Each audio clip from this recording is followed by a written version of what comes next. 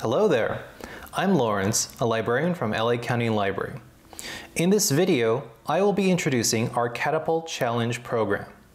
We'll learn what a catapult is, its uses throughout history, and a bit about how it works through physics. Then we'll create our own catapult that will launch our projectiles to the moon, or at least to the other side of the table. A catapult, as defined by the Encyclopedia Britannica, is a mechanism for forcefully propelling stones, spears, and other projectiles in use mainly as a military weapon since ancient times.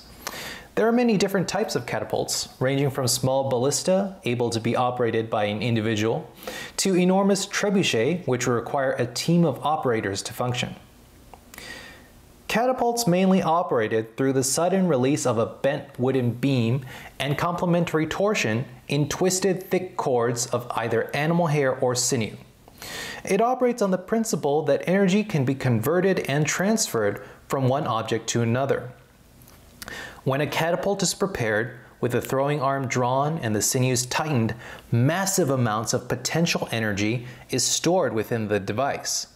Now, when the operator releases the arm, the potential energy is unleashed and converted into kinetic energy, which transfers to the missile as the throwing arm hits its limit, hurling the missile through the air to transfer its force against a fortified wall or building.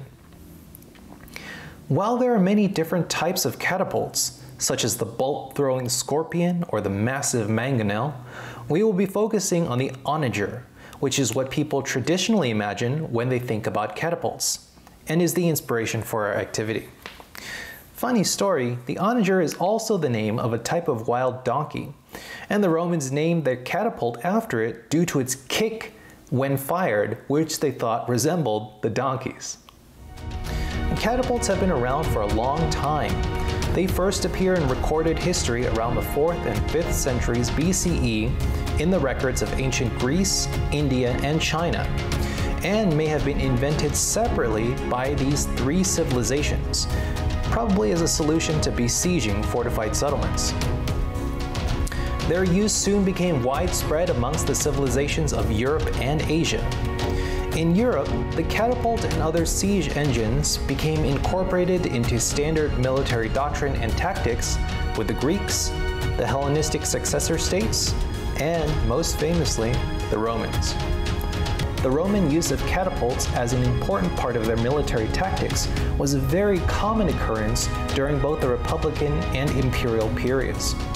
The Romans were masters of siegecraft and heavily employed the use of siege engines such as battering rams, siege towers, and, of course, catapults during their campaigns against other peoples.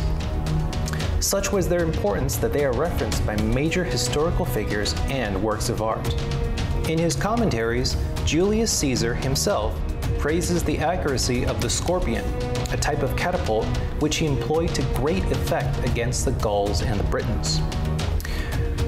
Trajan's Column, a fantastically detailed work of art which narrates the Emperor Trajan's victory over the Dacians, has a scene featuring a siege which depicts Roman soldiers operating a catapult, in this case, another scorpion. One of the most famous Roman campaigns culminated in the siege of Jerusalem in 70 CE, which lasted more than 4 months and featured extensive use of siege works and siege engines, such as catapults, to bring down the city's fortifications. The importance of the siege engines during this campaign was emphasized with this painting entitled Catapulta by English painter Edward Poynter, which depicts a catapult with its arm being drawn back while under the cover of a siege tower. Catapult technology probably reached its zenith in Europe during the Middle Ages, as they were necessary to break down the fortifications of the increasingly imposing castles and towers which dotted the European landscape. Leonardo da Vinci, the famous Italian scientist and inventor in the Renaissance, even drew up plans for an improved catapult which featured an increased throwing force and rate of fire. But by this time, gunpowder weapons, especially the cannon, had emerged as a viable military technology, and the catapult gradually began to be phased out in favor of this more powerful alternative, all but disappearing from mainstream military use by the 17th century CE, and can now only be found in museums, film and media, and, in a short while, your own desk. Alright, so before we jump into building a catapult, I want to remind you to be safe. Please do not use projectiles which can potentially hurt someone, which means anything that is sharp or made of stone, metal, or glass. Do not aim and launch projectiles at another person or living thing, such as pets, as projectiles can hurt. And make sure you're in a safe environment where nothing can fall on you if a projectile hits it. That being said, let's start our activity. Here are the materials we will use. We have small craft sticks, large craft sticks, a cupcake holder I glued to the end of a large craft stick, rubber bands, and some pom-poms as projectiles. It's okay to use a plastic spoon in place of the cupcake holder. You'll just need to secure it to the end of the large craft stick with another rubber band. First, I'm going to take the small craft sticks and stack them together, then use 2 rubber bands to tie them together at each end.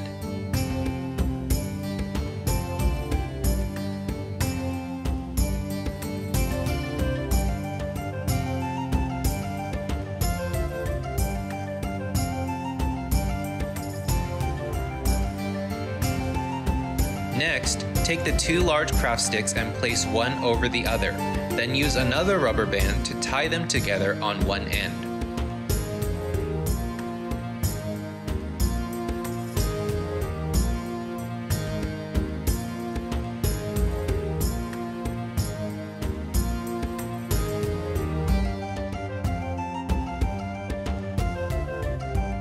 Now I'm going to take the bundle of small craft sticks and put them in between the 2 large craft sticks as far as it can go towards the secured end. Then take another rubber band and tie a bundle of sticks together with the 2 larger pieces. It's a little tricky, but try to tie it like an X.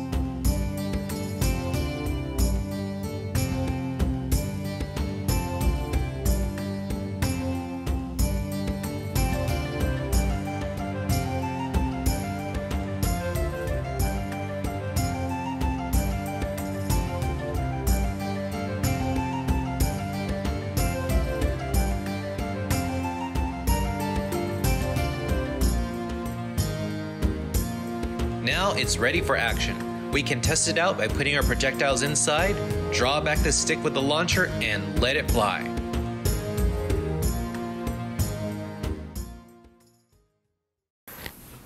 Alright, and that concludes our video. I hope you had a smashing good time. If you are interested in more of our videos and programs, please visit us at lacountylibrary.org, and please remember to complete the short survey at the end of this video. Until next time, thank you.